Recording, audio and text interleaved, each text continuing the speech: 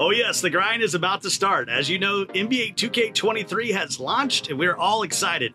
Our headsets are on, our phones are on Do Not Disturb, and the game chat is locked in.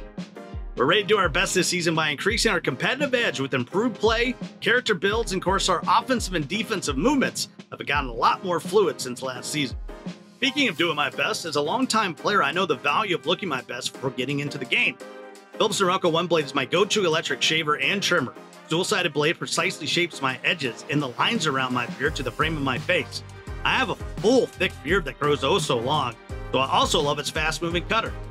Philips Norelco One Blade is versatile enough to give you a beard trim, a clean shave, or any other style you want before you face scan and set up your appearance for the season.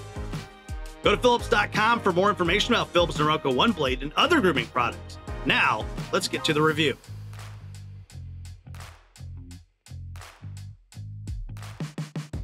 All right, maybe I'm an old head, but I thought last year's game at a certain point got way too hyperactive. I love the slowed down pace of NBA 2k23.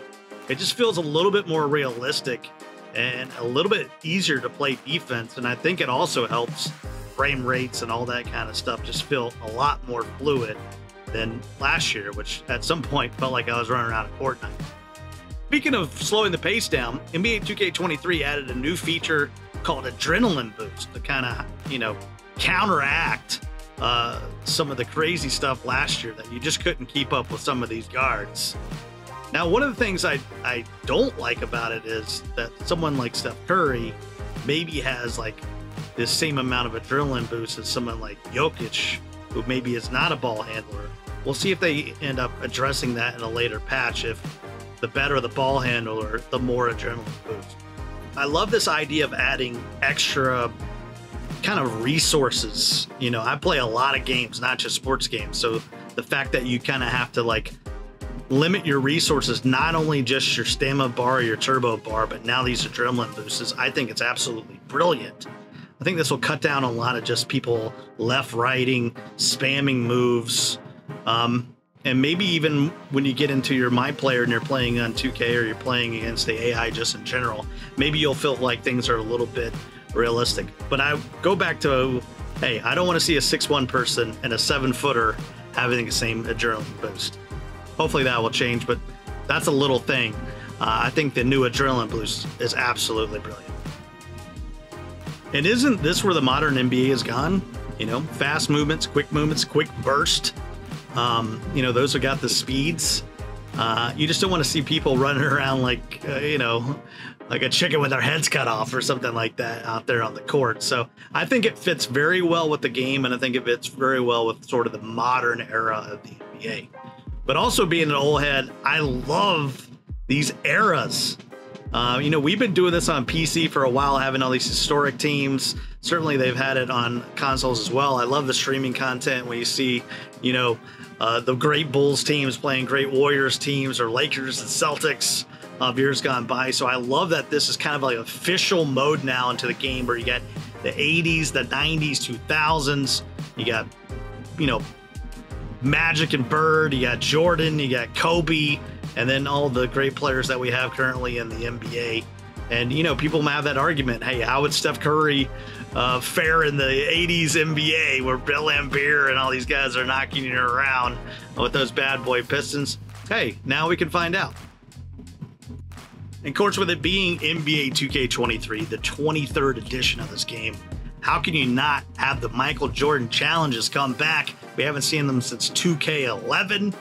This time we have double-digit challenges, 15 in fact, that you can play through all these great moments in the history of Jordan's career. And I think it's finally pretty clear that what I've been saying all along, the greatest player to ever play basketball is Michael Jordan. LeBron's not even close. Let's save that for another video. But I love the presentation of all these eras in the gameplay, the arenas, the jerseys, the players. I think that fits all in to what you love when you're playing a basketball game. And that's really the problem with NBA 2K23 in the years gone by. There's so many different modes. I get caught in MyPlayer, trying to get to level 40 on my seasons, playing my team, franchises, playing against people.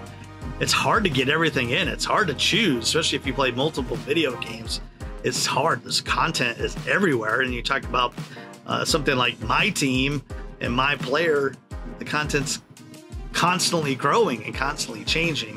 Of course, you know, I love my Pro-Am. I love my NBA 2K League and all the cool contests that you can do inside the city.